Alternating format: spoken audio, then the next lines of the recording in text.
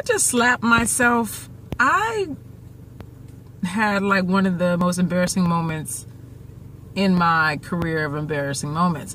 I just bought a car like 3 months ago, and I'm like, where are my plates? Where is my registration, people? And I contacted the dealership, and they're like, oh, you should have got them. I don't know what happened. And so I call again to the person that I actually bought the car from. He's like, you should have got it. I don't know what happened. So I went to this little registration, like DMV, like side clinic that basically charges you for doing stuff that you would probably get for free at the DMV. And the guy runs it, and he says, okay, yeah, it's in your car is registered. It's in your name. So that went through. But I don't know what happened with the plates, but you could pay $60 and I could issue some plates right now. And I'm like, oh, okay, so you mean to tell me that if I go to DMV, I can get these plates for free? He was like, I mean, yeah, or you can get them right now. And I was like, I'll come back on that note. Anyway, I come all the way down to the DMV here in Hollywood. I live in Sherman Oaks in the Valley. Okay, that's a little bit of a ways from Hollywood, about 15, 20 minutes. Anyway, long story short, I go in there. They take a look at my VIN number, and they're like, yeah, yep, we've already sent that stuff out to you. So I'm like, all right, straight. No problem. I'm going to leave here with all the particulars in place, and your sister will be rolling clean. Anyway, I get up to the lady, and she takes my information. She runs my VIN number, and she's like, is this a used car? And I'm like, yeah, you know it's a used car. Like, you see 2014. I mean, whatever. Like, it is cute. Like, I do keep it up. Thank you. And she goes, are the dealer plates on the car? And I'm like, yeah. She goes, are the plates underneath it? And I was like, why you trying to start some shit? I seen the sign on the wall. It says that I could get a fine and imprisonment if I threaten a government employee. I'm just saying, what you want to do? Of course, I'm like, I don't know, because I didn't look.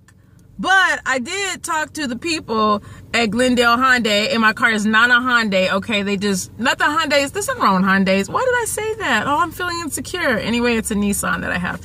Long story short, I'm like, they said that they sent it, so you should just look. And she was like, you should go outside and look under the dealer plate. So I walked my happy ass in front of all those people, and I'm like, watch the damn plates be underneath there.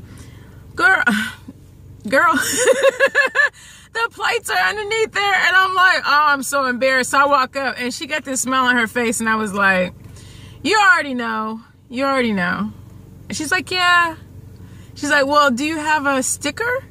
And I'm like, well, I couldn't see because it's like screwed on. So she breaks out the screwdrivers, pliers, 2 screwdrivers and pliers. And she's like, go to town. And I'm like, so I got to walk my happy ass again in front of all these people with the tools. You know what I'm saying? So people are starting to put together, like, she didn't come here fully prepared. She don't know what she's doing. And I hope I don't look as stupid as her. So I go outside. Take the dang things out. These plates they're not plates, they're pieces of paper. They're pieces of paper, and I'm embarrassed. I'm embarrassed right now. So I could have just snatched the damn piece of paper. I could have torn it with my nails. But I'm up here unscrewing and screwing, taking this dang thing out. There goes the damn plate underneath there the whole time. Like, what kind of life am I leading? Like, what kind of stuff am I doing? Like, what am I missing right now? Huge in my life that's sitting right in front of my face when I buy a car and the plates are already on it. Tears of pain, tears of embarrassment, tears of, you know what, you need to get your shit together.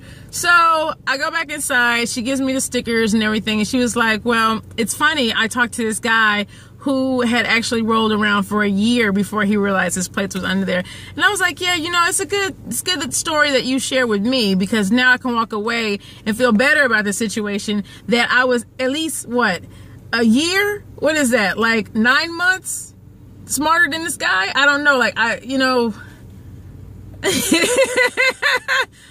I'm so mad that I went and bought a chili dog and some french fries and a soda, and I'm on a diet. And I was like, I need a hug and a meal. I need something that's gonna love me, hold me tender and true, and put me through some pain on the other side. I need a full-on experience I need some hatred in my life. Nah, not some hatred, but I definitely need an experience. I'm so mad at myself right now. Y'all don't even know. That's my story today.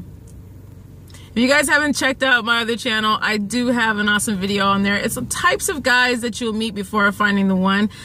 Seeing that your girl is not so lucky in love, I've definitely kissed a lot of frogs, and I've got a really cool list there, so check that out. Yeah. This was an experience. Bye.